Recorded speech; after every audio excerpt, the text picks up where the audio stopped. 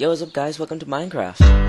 Another turning point, they seem to come and go. Another week I've spent just winding down this road.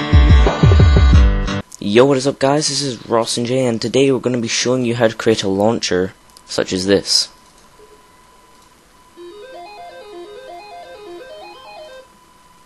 So, that was actually a failed one. Let me show you a better one. Right, so, a launcher is basically an external program which allows you to launch games. So it's pretty simple to make. You can add music, you can have it borderless so you can't move it, and then this is the launch button. I'm not actually going to launch it because that's not what we're here for. So first what you're going to want to do is open your Visual Basic. I don't know what that is. Go to New Project. Start a new project. I'm just going to call mine Launcher. It's going to create a new thing. So first thing I normally do is add in a background. So background image. I'll just add in launchers. Mafia 2. Make sure it's not on tile. Make sure it's on zoom. And the next thing I normally do is make form border style none.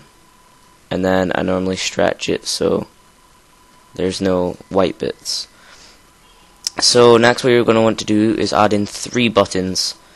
Add the third one here, second one in the middle. You don't actually have to put them in these things, but this is what I do. Change button 1 to mute. Change button 2 to launch. Change button 3 to exit. So first, double click on exit and just type Me.Close in brackets. Well, not in brackets, but then brackets. Then for mute, all you have to do is My.Computer.Audio.Stop and then brackets. So what we've got now is a button that allows you to close the thing, and a button that stops the music from playing. Now we're going to learn how to add the music. So what you're going to want to do is go to Project, Launcher Properties, or whatever your one's called. Go to Resources, go to Audio, add a resource, and find any WAV file. So I've got one set up already in my Maker files called Untitled. So what you're going to want to do is double click on your background or your program or whatever. Type in My.Computer.Audio.Play, then brackets, my resources dot untitled or whatever yours is called, comma, audio play mode dot background. So now what this should do is when you start up the program, whoops, I forgot to add in a, make sure you always end it with a bracket, should start up, and it should start playing your music. And as you can see there, oh, and when you click mute, it stops it, and when you click exit, it closes it. So pretty simple so far. Now we have to do the actual launcher. So the way you can do this is System.Diagnostics. Sorry if you can hear a thing that's outside. Process.Start, brackets, and then speech mark.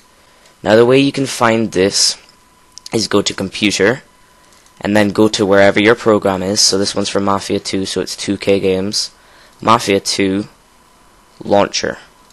So you go up here, and you copy this down. So you've copied that down, go back into here, and the way you're going to actually make it launch is whatever the button to start your game is called, you're going to put that in there, launcher, and then .exe. Close the speech marks, close brackets. So I don't know how this is going to work out. Oh, and some additional things you can do is go to start position and change it to center screen, so it always opens up in the middle. So I'm going to show you that it launches. I don't know if you guys can see this or not. We'll have to do it. But it's launched my Mafia 2 game. It's loading. That's NVIDIA. You don't need to watch this. So let's close Mafia 2. So I hope you found this video helpful. If you did, then make sure to leave a like and subscribe if you want more VB tutorials. This is just a simple tutorial. Next time I'm going to show you how to crack the game, which means it just practically replaces a file with a cracked file to run it without the disk. So thanks for watching. This has been Ross and Jay. I hope you enjoyed this video, and make sure you subscribe.